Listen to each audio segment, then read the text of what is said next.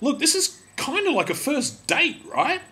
I don't know you and you don't know me, and I'm kind of trying to impress you without being a douche. Well, look, let's hope it goes well. May I say, you look fantastic, right? Better than your profile pics, even.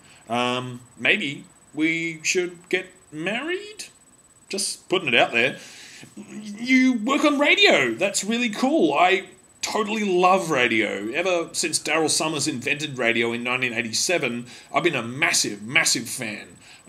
Basically, because all you really have to do to enjoy radio is have ears, which I totally have. 2 of them even, which is pretty cool. Since the dawn of time, radio has been at war with the internet. This is a fact we cannot deny.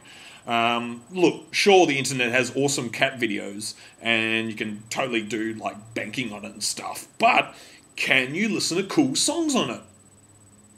Okay, so you can, but can you call up DJs and guess mystery sounds and win tickets to John Farnham's Totally the Last Time tour tickets? See, radio rules, man.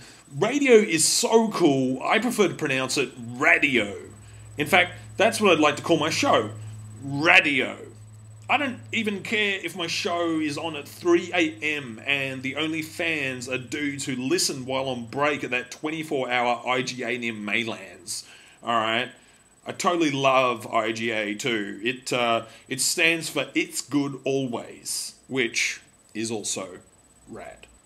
I totally talk like every day, right? Mostly about my favourite movie, Robin Hood, Prince of Thieves.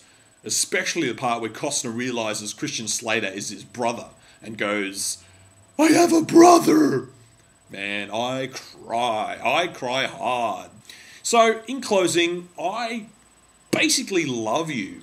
And I love Rad EO. And I would love a shot at getting this job because I know I would totally be rad at it, alright?